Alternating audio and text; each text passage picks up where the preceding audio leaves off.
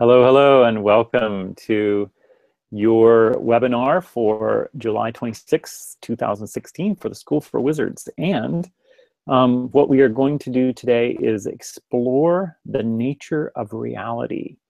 So get ready to explore the nature of reality with me, because it's going to be quite a ride. I have work from leading metaphysicians and parapsychologists, including the work of a bunch of scientists as well. So let's get started. I'm going to bring some slides up here, and I'm going to do that by first sharing the screen, which is going to look really psychedelic for just a moment. And I'm going to start with a quote. And let's go into slideshow mode. Let's see if that works. We are led astray by our errant sense of understanding, and scientists are no more immune to this phenomenon than the common person. The history of science is a story of false explanations that people knew to be true. So we have to ask, how can we know when our explanation, our scientific theory, is true? And this is from J.D. Trout, who is a professor of psychology and philosophy at Loyola University, Chicago. So here, J.D. Trout is already putting the first chink into our assumption that that scientific theory is actually correct and trustable. And here's Arthur C. Clarke. I found a shorter and easier to understand version of the quote that I like to put, which is, magic is just technology we don't understand yet. Magic is just technology we don't understand yet. So, and then one more. William Butler Yeats, in a letter to John O'Leary, said, mystical life is at the center of all that I do and all that I think and all that I write. And that, my friends, is at the center of all that I do and all that I think and all that I write as well. And in the School for Wizards, this is a habit that we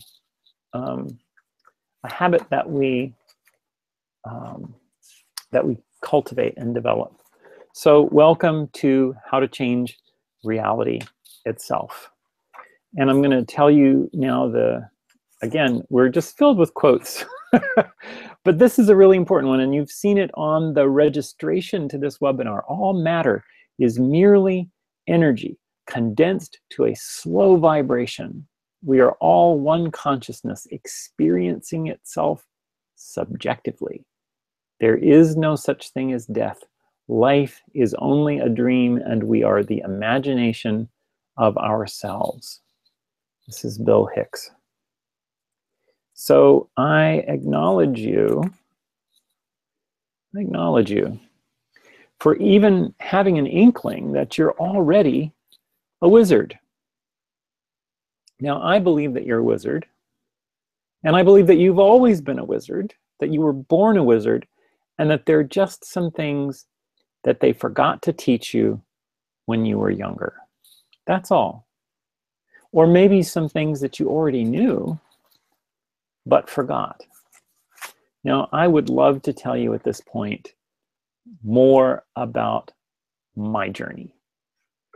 And I would like to tell you why I'm so excited and thrilled about teaching about the nature of reality and the elastic and plastic nature of reality. So I'm going to first do that by talking about the zone of necessity. Now, this is a magical zone. I've coined this phrase myself, the zone of necessity. And in the zone of necessity, when it gets turned on in my life, means that whatever I want will come to pass. And I have to be very careful, because the universe will deliver me what I want in whatever means it sees fit. So I'll give you an example of that kind of zone of necessity and why I have to be very careful about turning it on. Because I recently wanted a new car, and I was like, oh, I don't have the money for a new car, but I really want a new car. And I was trying to keep myself out of the zone of necessity. But I realized that I had crossed over, that it was just like, okay, must have a new car now.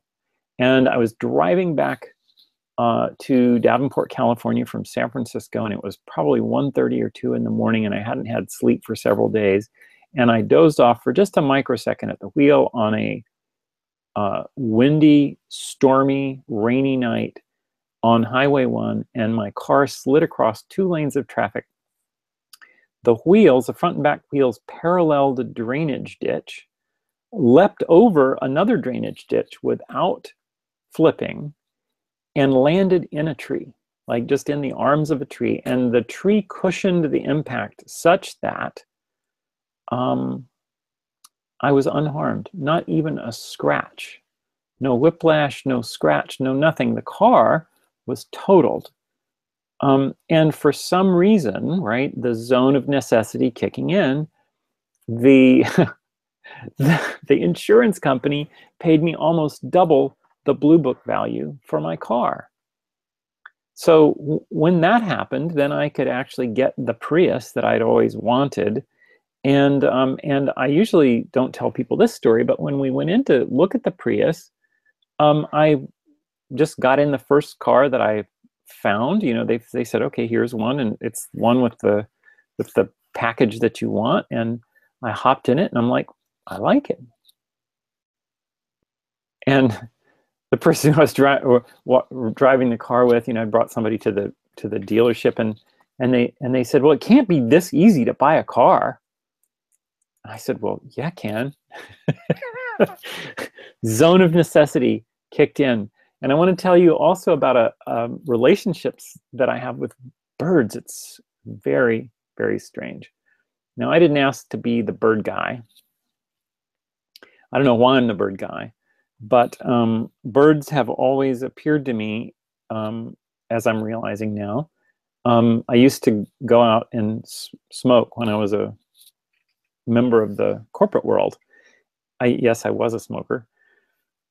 And I'd go out to the little zone where you could smoke, and all these mourning doves would be, you know, kind of flying around at my feet, and, you know, just they were in the square while I was down there. And one day I complained about this to my coworker, and I said, you know, why are there all those birds down there? It's great out there, but there are all those birds. And she said, well, I've never seen any birds out there. And I realized that the birds only came down when I was out there. I thought, well, I don't have a particular affinity for birds, but they apparently have one for me. And I'll tell you a story that I swear this is true. It's like, this is not the kind of story that you can make up. But I had prepared a candle with symbols to indicate, you know, magical intention. And the instruction was to burn the candle when you wanted the prayers to take place. And they were prayers about, like, you know, being more light for the world, and, you know, just really, you know, it was a very spiritual prayer. And I was burning a candle and working in the basement of my house, and I suddenly, you know, my back was kind of turned to the candle. I knew it was burning, and I heard this sound. It was like, brrr, brrr. And I turned around and didn't know where the sound was coming from. And I said to my partner who was down there with me, I said, well, what's that sound? And he says, well, it's the computer. And I said, well, my computer's not on. And he said, I don't know what it is. So I walk out to the place where the candle is burning, and there is a mourning dove, the same species of bird that you see here, the mourning dove, sitting next to the candle, just sitting there. And it had apparently flown into the house and been drawn to the energy, the spiritual energy of that candle. And I still to this day do not know why I did this, but I just raised up my hand to the bird. Like, I just raised my arm up to the bird, and it flew, but it flew over to me, and it landed on my head, just like it just landed right on the top of my head. And I walked to the door with the bird on top of my head, and it just flew off into the yard. And I was like, wow, I have never had anything like that happen in my life. So that's the way my world is right now. But I have to say that I was always a wizard. You know, I grew up in a little hobbit house that was surrounded by woods because my parents decided that they weren't going to cut down the big trees around us, and we went to church every Sunday. And then we'd go home to the little hobbit house, and it was a Southern Baptist church where you had to go and confess your sins to Jesus, as you do, right? And I hadn't done it, and I was about 8 or 9 years old, maybe the age of that kid in the third row back, and I suddenly felt that they were singing the doxology, like praise God from whom all blessings flow, and the music was swelling and the choir was singing its heart out, and I just felt like this. I felt it was kind of like the Holy Spirit entered me, and I was like, yes, I'm going to go do this. I was trying to figure out what to say to the preacher, and then I heard a voice, like an audible voice, and it said, "Not here. This is not your church. Not now." And I thought, well, okay, what I made up to myself was that God told me not to do this because I had another way, and apparently the other way was the school for wizards. But I have to say, this is not the house I grew up in. Our house was a little bit bigger and a little bit more plain than the Hobbit house that you see here. But it was kind of in this wooded area, and actually the trees were much bigger than the trees here. And you have to get that it was like lawn, forest, lawn, right? As you drove down the street to look at my house, and no grass would actually grow underneath all these trees because there was just too much shade. And actually, there were somewhere between 7 and 9 very old, like oak and sweet gum and other hardwood trees that were very, very big.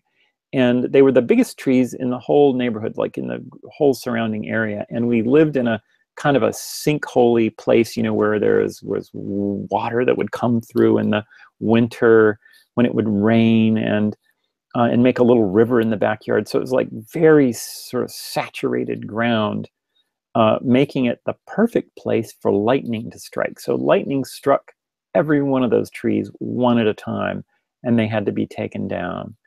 My father barely escaped being struck by lightning several times as he would run to the house as lightning would strike the trees. But my parents were very sort of hands-off as parents. The pictures of me when I was a little kid show me propped up on pillows or kind of held at arm's length or in a playpen while my parents read the paper. And so it was not a pleasant thing. So when I was a teenager, I finally ran away after several runaway attempts. I finally ran away permanently, and I went essentially from here to here, right? This is actually the city that I ran away to. This is Atlanta, Georgia. And it was a big, dangerous city, and I sort of self-initiated, as we call it. I self-initiated, and boy, was it ever a powerful initiation. But at the end of my time there, I had a job as a custom painter in a statuary factory, and I had my own apartment, lived with a couple of guys, and I was happy. But I knew that if I was not going to have a high school education, I would only be able to work at this minimum wage statuary job or something like it for the rest of my life. So I decided to go back to school the next year. But I was liberated. I was changed. I had bought the world's best pair of platform boots, and I came back, and I'm going to just show you this as an example. I would wear all black to school one day, and this sort of long overcoat look was very much like what I would do. I wasn't particularly gothy because they didn't have the goth distinction when I was in school, but I was as close as you could get. And then the next day I would wear all white, just like this picture of Brad Pitt on the right, except for I would wear, and I would wear sometimes these odd, sort of see-through or diaphanous or oddly cut things. And I would wear like big amulets around my neck and stuff. And so, when I got back, my parents were afraid of me. The other kids were afraid of me. And I felt like I had actually found my power, my magical power. And I had defied reality, right? The subject of today's talk is changing the nature of reality itself. I basically had run away at 15, gotten a job, found my way in the world, right? Nobody would even believe I was 15. They all thought I was 21. So I'm going to promise you two things today. Two intentions. And the first one is to give you everything I've got for an hour. There may be some drinking from the fire hose here, and I apologize, but there is a lot of information that I want to impart to you about the nature of reality, because it's way more elastic than you thought. The second thing is I want to let you know that I will let you know how to work with me further. There's an exciting thing that I want to tell you about at the end of the webinar that we are doing in Southern California. Hint, hint. So here I want to say this to you. I am a wizard, okay? But I want you to really get that when I say I am a wizard, I mean you are a wizard. So I want you to say, even if you say it under your breath, I am a wizard, right? I am a wizard. What does that mean? The wizard comes from the old term wise ard, meaning wise one. And you were a wise one when you were born. And you've yeah, you know what's happened. So I want you to imagine what it's like, what it would be like if you had already been altering the nature of reality, of your reality, and of reality, all the reality around you for a year. Like, what are you doing at the end of that time? I want you to really get into imagining that, because we're going to talk about how to do this. So how are you altering the nature of reality? What are you doing that's magical a year from now? What are you having? What are you doing?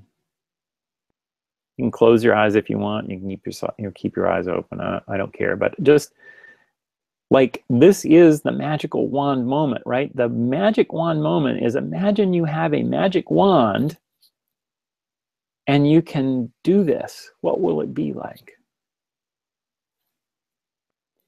And now, how much are you altering the nature of your reality right now?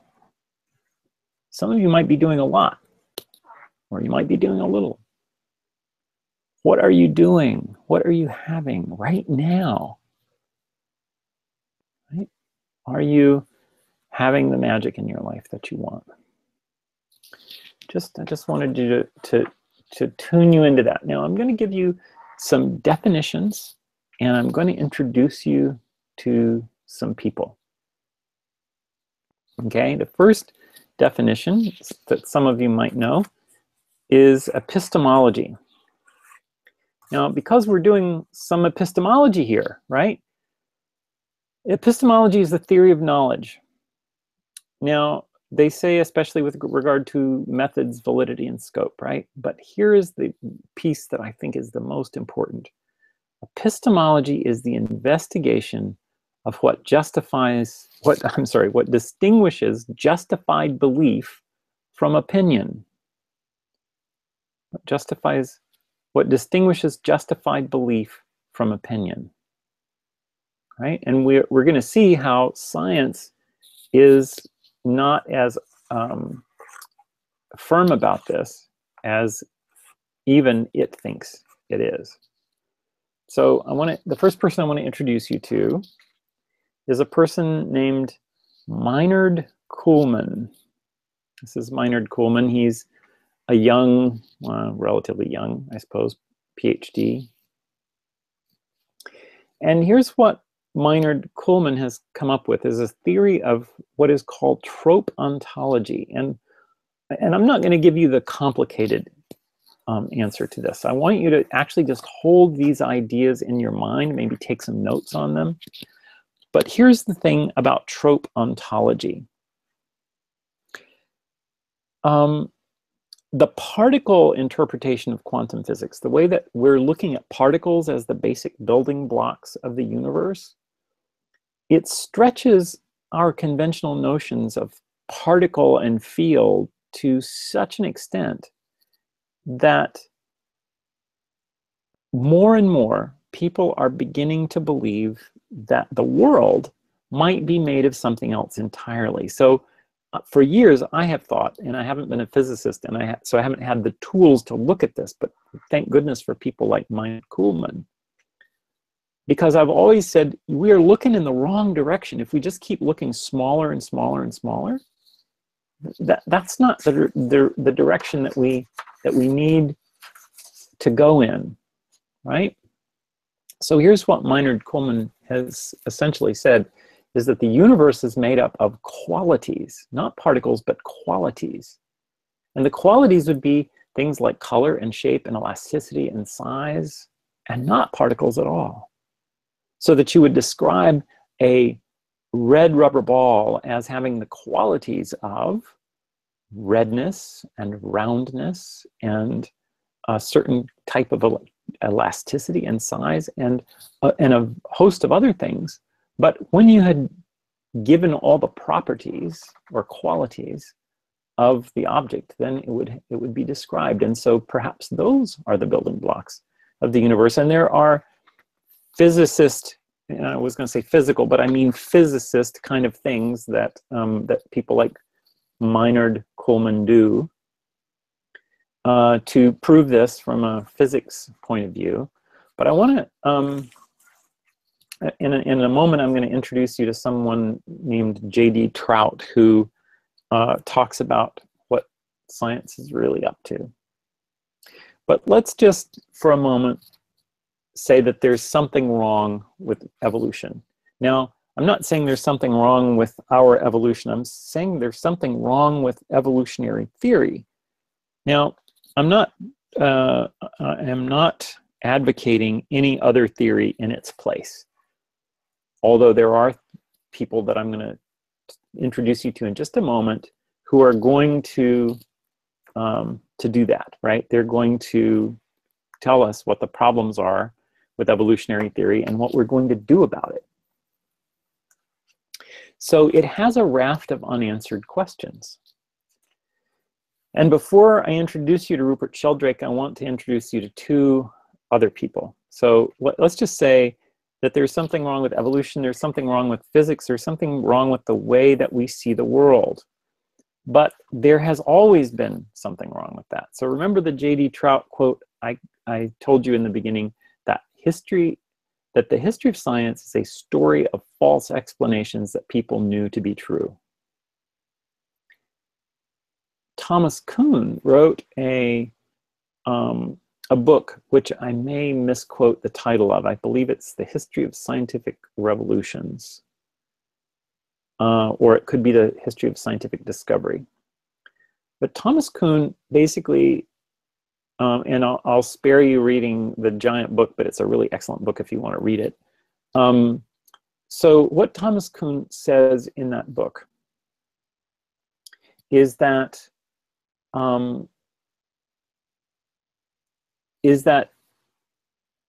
let's say Newtonian physics, right? You know, Newton had ideas about how things worked, and the people of his age said, "Wow, this is new and exciting. This is really the way things are."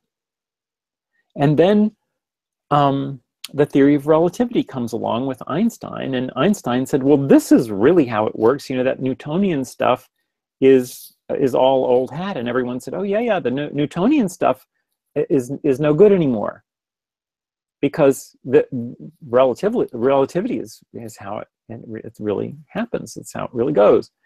And then after that, quantum physics and quantum mechanics began to be the way that people, because there were these things that couldn't be explained by the theory of relativity. Now, does Newtonian physics still work? Yes. Does the theory of relativity still work? Yes. Does quantum theory explain things? Yes. But in every one of those theories, there were problems that had not yet been addressed, right? So hopefully the nature of reality is beginning to be unplugged a little bit for you, right? Because these scientific things are theories, and they really nicely explain the experience that we're having. And we'll talk about why this is happening throughout the rest of the webinar. But J.D. Trout and Thomas Kuhn are both in agreement that the theories of science are not talking about how reality really is. So I'm going to introduce you to someone right now who you may already know.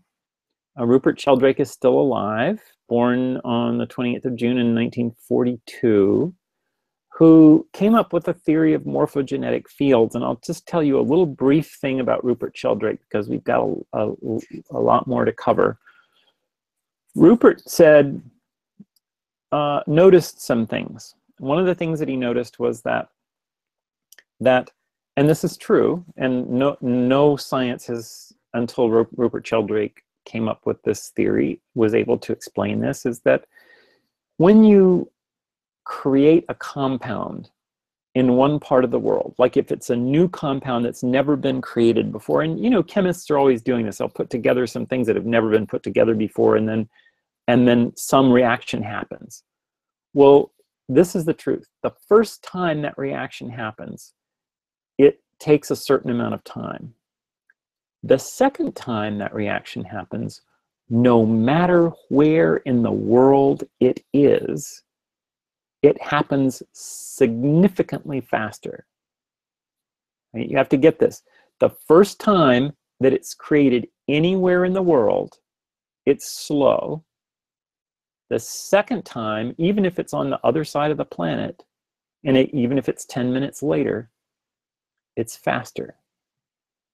So what Rupert Sheldrake has postulated is that, there's a lot of complicated stuff you can find on rupertsheldrake.com or .org.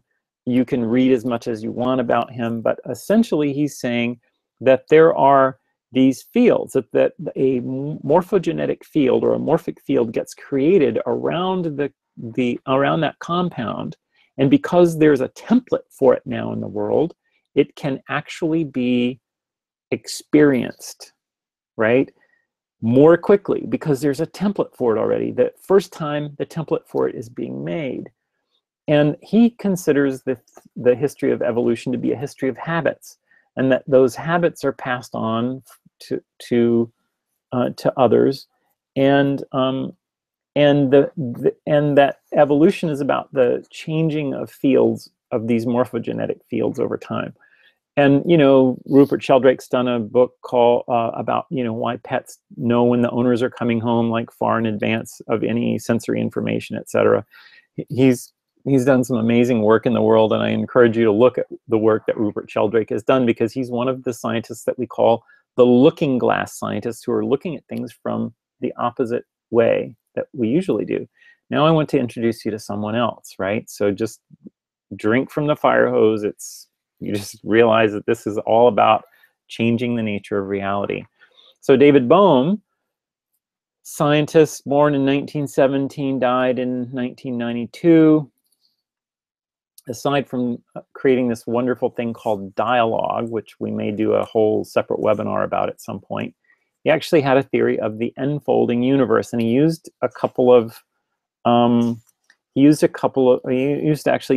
4 or 5 different things to tell about it, and I'm only going to talk to you about 2 of them. So imagine that the universe, that enfolding is like folding up, and unfolding is unfolding, like an origami thing, so that the universe is constantly folding up and unfolding. And he had some ideas about the way that time worked. So here's an experiment that works. You can actually do this experiment. It works for different reasons, but he used this to explain the way the universe works. So here's what can happen.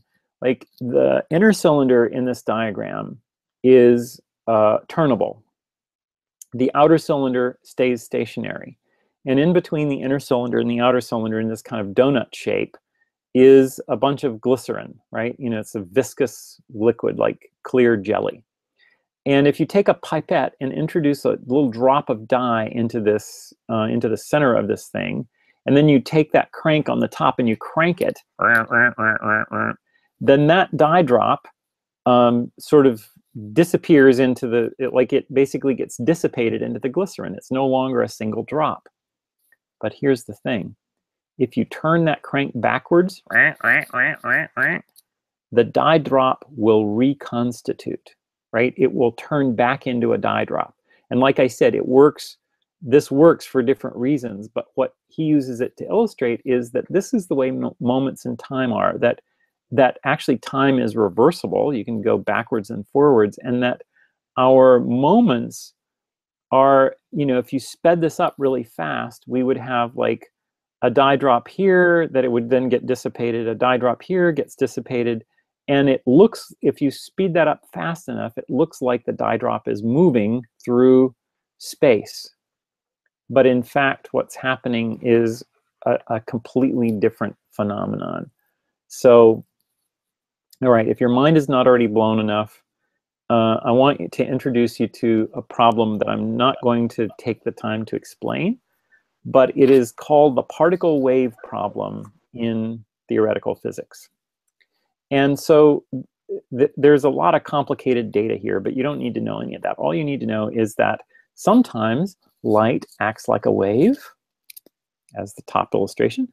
Sometimes light acts like a particle. And scientists have been puzzled for years about this thing called the particle wave problem. It's like, how is it that light can sometimes be like a wave and sometimes be like a particle?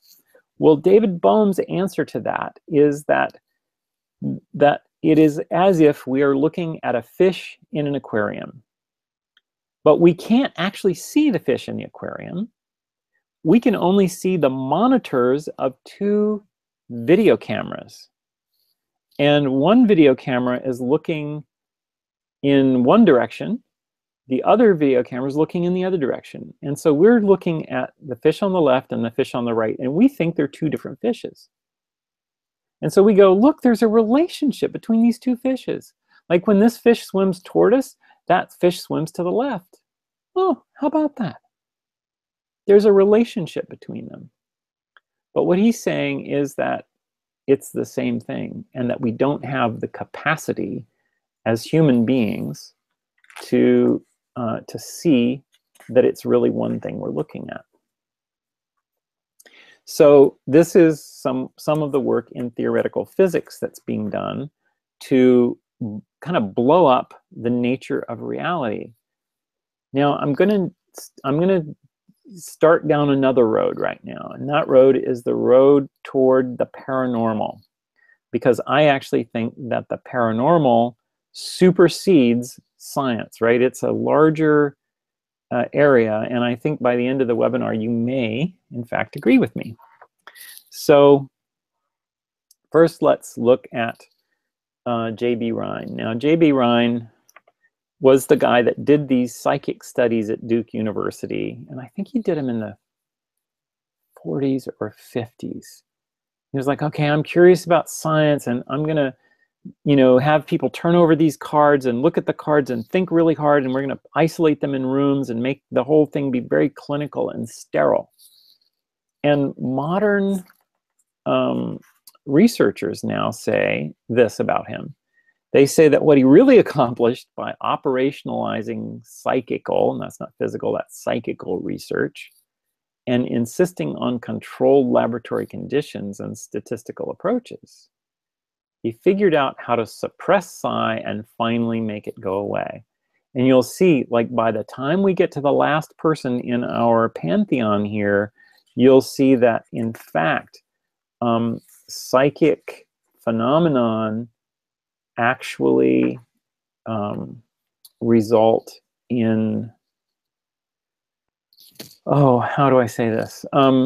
that psychic phenomenon require the emotions and erotic or sexual energy, not necessarily both at the same time, but they require the whole self to be present for them. And just like our mind and body is is actually a combination, the different aspects of ourselves are really one thing. So, ready to meet someone new? Okay, that is J.B. Rhine.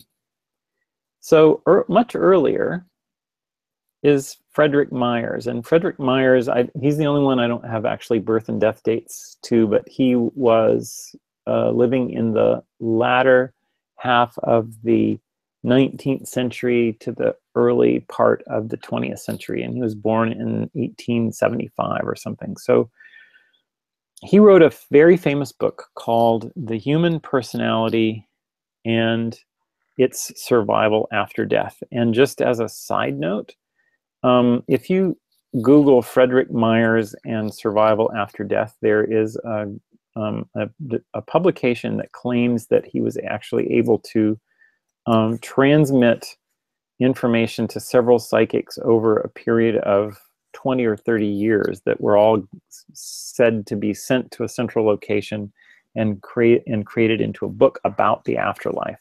Now, this is unscientific and unverified, but you can explore that, your magical selves, if you wish. But here's what Frederick Myers did.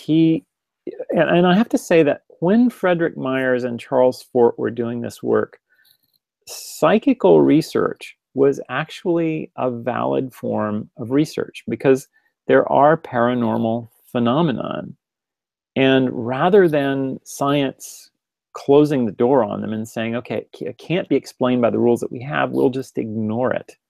Or we'll claim that it doesn't matter. Or we'll claim that the people were hallucinating, or some way to make it happen. It's very much like when spontaneous healing occurs.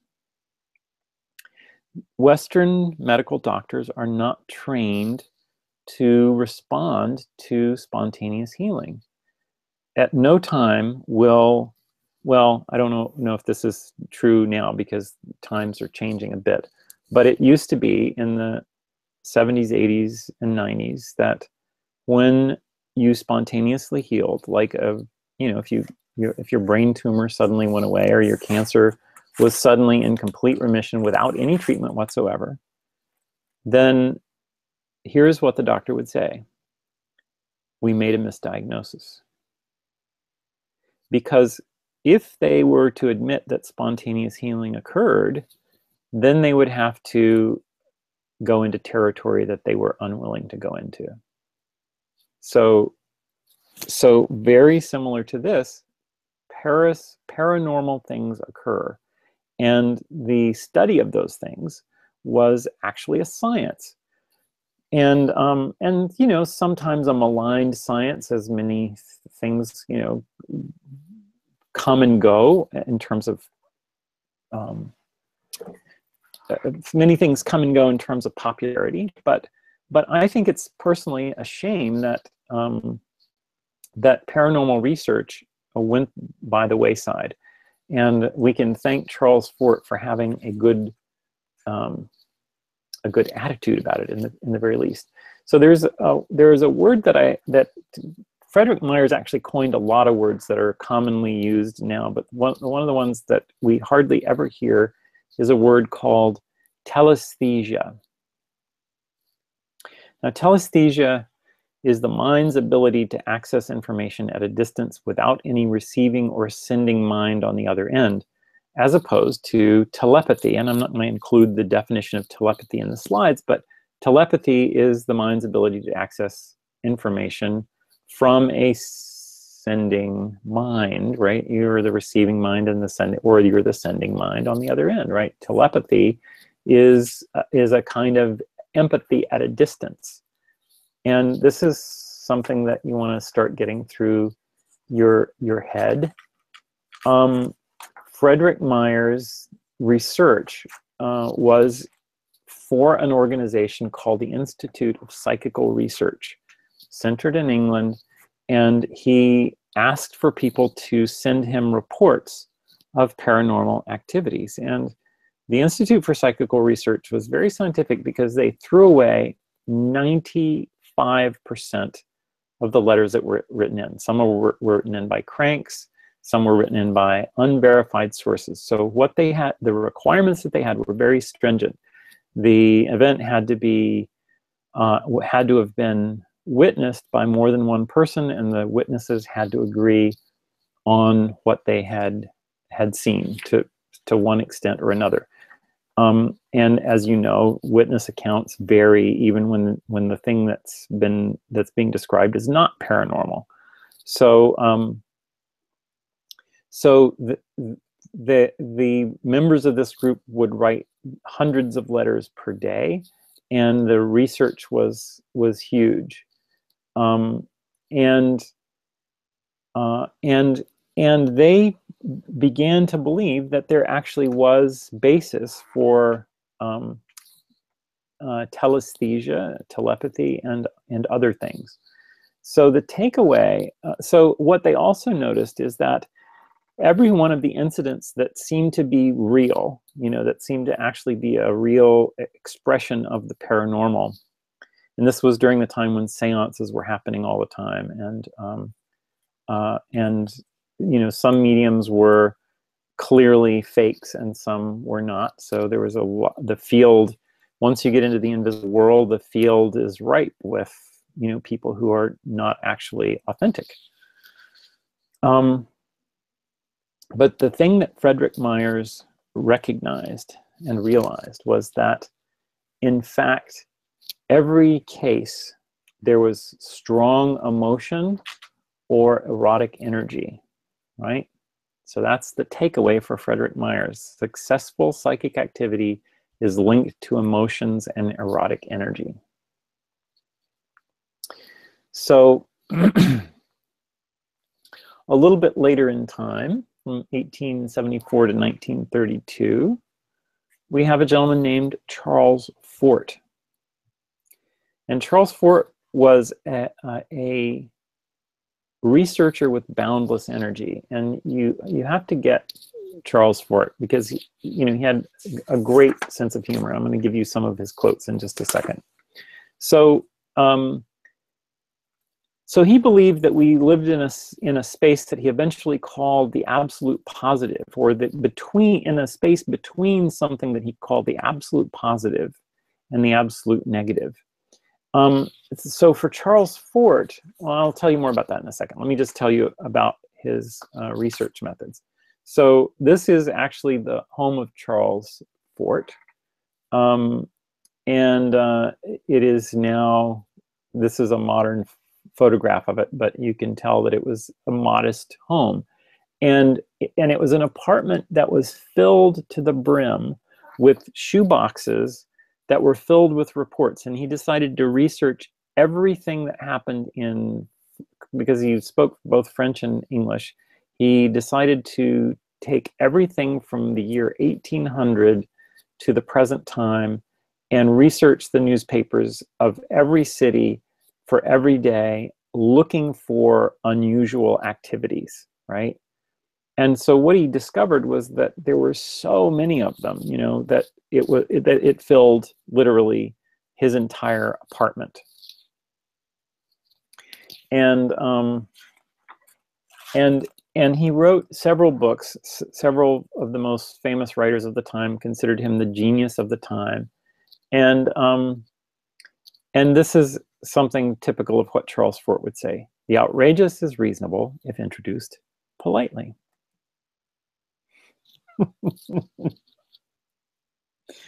And here's something that is actually related to the material that we're covering today. One can't be of an inquiring and experimental nature and still be very sensible. Right? One can't be of an inquiring mind and still be very sensible. So in this sense, he's very similar to some physicists who've come along later, including Rudy Rucker, who wrote a book called Flatland. So he says, and this is a quote from him, "I'd suggest to start with that we put ourselves in the place of deep sea fishes. How would they account for the fall of animal matter from above? They wouldn't try. Or it's easy enough to think of most of us as deep sea fishes of a kind," right? So what he's saying is that we are essentially living in a kind of flatland. There's a world going on around us that we don't understand. These odd instances are telling us that we do, and we choose just to simply ignore it all the time. Now, he believed that both science and religion were a form of fundamentalism which reduced choices. And if you think about it, it's true. The choice of religion is to say, oh, it's a miracle and God did it, right? It's a miracle and God did it. It's a very easy way to get out of anything that happened. The way of science is to say, oh, well, the person who this happened to was deluded, or there's some scientific explanation for it that we haven't discovered yet. But most of the time, it's science's main tool when it comes to the paranormal is denial, or reducing everything to a single equal sign. And if it doesn't fit to one side or the other of the equal sign, then it's not worth studying. So ultimately, this is about the way that we see the universe. Will we allow science or religion to explain unexplained moments using this narrow set of criteria that I just described? Or do we allow the mysterious to remain mysterious, opening up our minds to more and more impossible phenomenon? Here's another quote from Charles Fort. "Somebody in France in the year 1842 told of slow-moving stones. And somebody in Sumatra in the year 1903 told of slow-moving stones. It would be strange if two liars should invent this circumstance. And this is where I get when I reason." Charles Fort. So the takeaway for Charles Fort, and I told you we were drinking from the fire hose today, takeaway for Charles Fort is that understanding the universe means allowing the weird, not trying to explain it with science or religion. And frankly, neither science nor religion has done a very good job so far. So I'm going to give you some NLP convictions on the next slide. And NLP is this vast body of knowledge which deserves its own webinar as well, which we'll probably do one on NLP and the magic of NLP. But here are some things to note. We do not experience the world directly, but through our maps of the world. And this is a quote from the theorist Korzybski. "The map is not the territory." So we make these maps and we respond to the maps, but we're not responding directly to the territory, right? People are like map makers of reality. And the way that we make these maps, and this is so important, especially based on what we've just covered in the webinar, we generalize, we delete, we distort, right? And when you're making a map, you have to, because you're making a map on a two-dimensional surface of a three-dimensional and living thing, right? So the paper map is to reality like our maps of reality are that we think are reality. And in essence, we don't react to the world, but to our maps of the world. And so what I didn't put in here, and I should have, is when we change our maps, we change our reality. When we change our maps, we change our reality, because that is what we are using to react. And here's the thing. We cannot experience the world but through our maps. And so when we change maps, we change the very nature of reality. And at this point, I think you'll begin to see that there is a different way, or many different ways, of seeing how reality actually works. So here is the takeaway from the whole for the whole webinar, and then I want to introduce you to something very amazing. So the takeaway for the webinar is science and the conclusions of science are ever-changing. Right?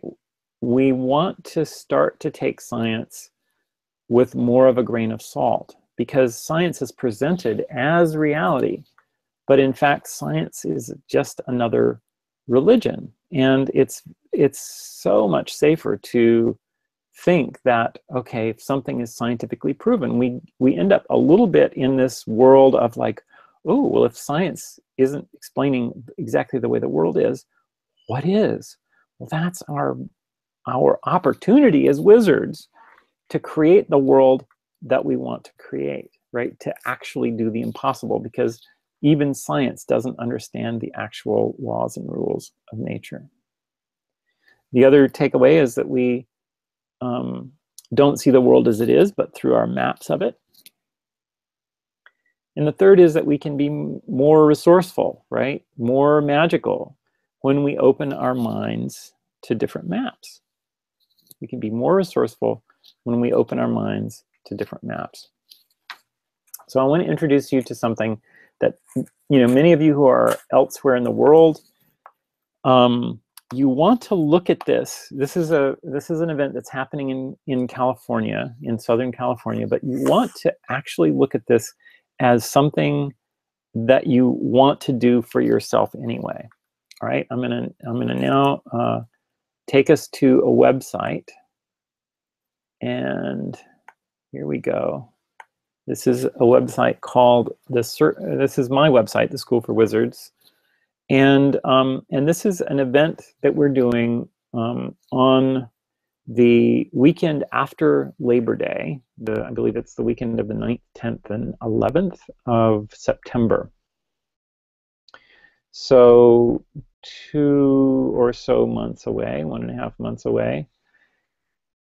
And most of us are actually ignoring most of the world, right? We have created maps that are largely visual, maps that ignore the parasympathetic input that we're getting, maps that ignore the rest of our senses.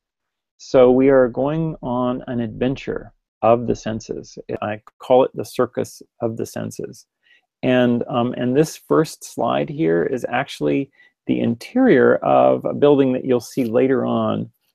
And this building is called the Integratron. And it's in Southern California in a town called Landers.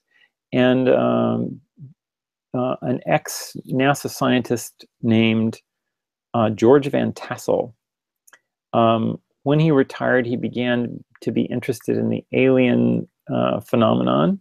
And what he believes is that the aliens downloaded the plans to him for this acoustically perfect space called the Integratron.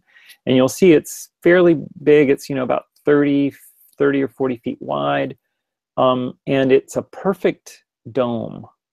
And it has not one single nail in it. It was put together with wood and concrete, but no conductive stuff is in it at all. No nails are in the top part of the building at all. And in this acoustically perfect space, you can whisper at one side of the room, like literally a whisper that you can barely hear, and then you can hear it as if someone's whispering in your ear on the other side of the room. And what you see in the background here are crystal bowls. Now, what I have arranged with the Integratron to do is to be able to have private time. It's very hard to get private time in the Integratron because it's crowded with people wanting to have these sound baths in this acoustically perfect space. But there is magical energy available in the Integratron, which we are going to access by being in this room with this group, with our own group, not with anyone else, in private in the Integratron. And I've secured us a spot on the afternoon of Friday inside the integratron. And so the purpose of the integratron was to recharge energy into every living cell, so says George Van Tassel, to bring longer life, youthful energy. It's an electrostatic generator that would supply a broad range of frequencies to recharge cellular structure. Now, the integratron has gone unfinished, and there's a reason for that that I can tell you later. But this next image is the image of Giant Rock. This is the largest freestanding boulder in the continental United States. It's also very nearby. And what you see in front of it is a concrete pad that used to be the alien restaurant that George Van Tassel ran. And there was an underground room underneath the Giant Rock that had alien petroglyphs in it. And at some point in time, this large piece of the rock sheared off. And it's hard to get a scale for this, but a person standing here would not even reach up to this first level right here. It's a huge, huge boulder, and it is said to have extremely powerful energy for that reason. And we are going to make a visit to Giant Rock and meditate around Giant Rock as well. So there's some testimonials here on the page if you're curious about people who have been to School for Wizards retreats and have things to say about it. But here, this image that you are beginning to see now is the integratron from the outside. It's just an amazing structure. It's out in the middle of the desert. So what we are going to do is engage all of the senses. So the integratron is going to largely integrate our sound sense and some of our invisible world sense. And we are going to be staying at the Tile House, which is a visual feast for the eyes. This is a great horned toad that is on some of the tile that's at the Tile House. We are going to be exploring synesthesia, or the combination of the senses. And this is the dining room area of the Tile House. And you can see the tile that sort of, occupies every square inch of the inside of the place. And it's not regular tile. It's wild and wacky art tile. It's like being inside of a giant sculpture. We'll explore our sense of smell by using essential oils and flower essences and aromatherapy. And we're going to slow down our systems to understand what's going on in the mind and the brain around the senses. Now, the people that this is for, oh, and also I want to say something about the food.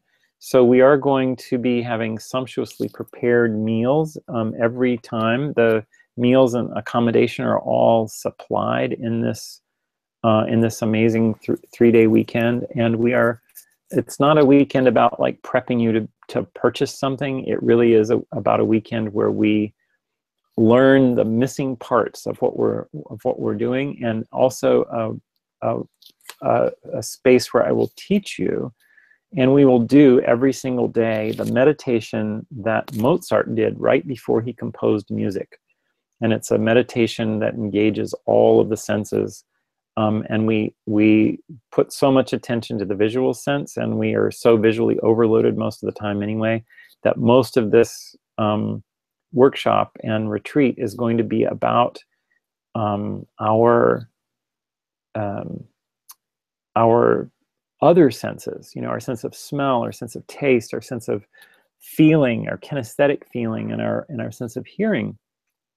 And to that end, we are going to be having these amazing meals that are designed to get us to notice things that we haven't noticed before about the way that we eat. So, so the Tile House and the integratron are about 20 miles away. We'll be making little trips. And you can actually, oh, here's the other thing. It's by invitation only. So you are getting an invitation to this.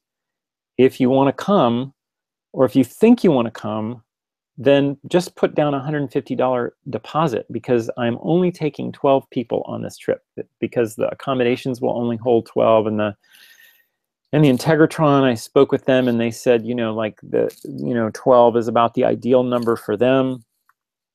So I'm only taking 12 people. If you want to come, go there now, because when the 12 spots are gone, and some of them are gone already, even before I talked about it today. So if you want to do it, then now is the time to do it. There's room for 2 additional people in the tile house, and then others will be in houses surrounding the tile house, but we'll be meeting every day at the tile house and doing our work there. So if you are interested, go to the schoolforwizards.com/circus of the senses. Check it out on the page, and you don't have to pay the full amount now. Just do $150. We'll hold your spot, and we will be doing some powerful magic, and getting all of your senses online. So that's it. 6:31. I can't believe we actually got through all that material and a little introduction to the Circus of the Senses, and we did it. I have loved, and I always love, spending this time with you. And right now what I'm going to do is stop sharing my screen and go back to the comments to see if there are questions that I can answer. So let me do that right now. There we go. Okay. Yes. All right. So any questions that you have, just type them in the chat window right now. I am not seeing any questions right now. If you do have any, then you can email me privately. And I've loved it. Take care. Big love to all of you. Bye-bye.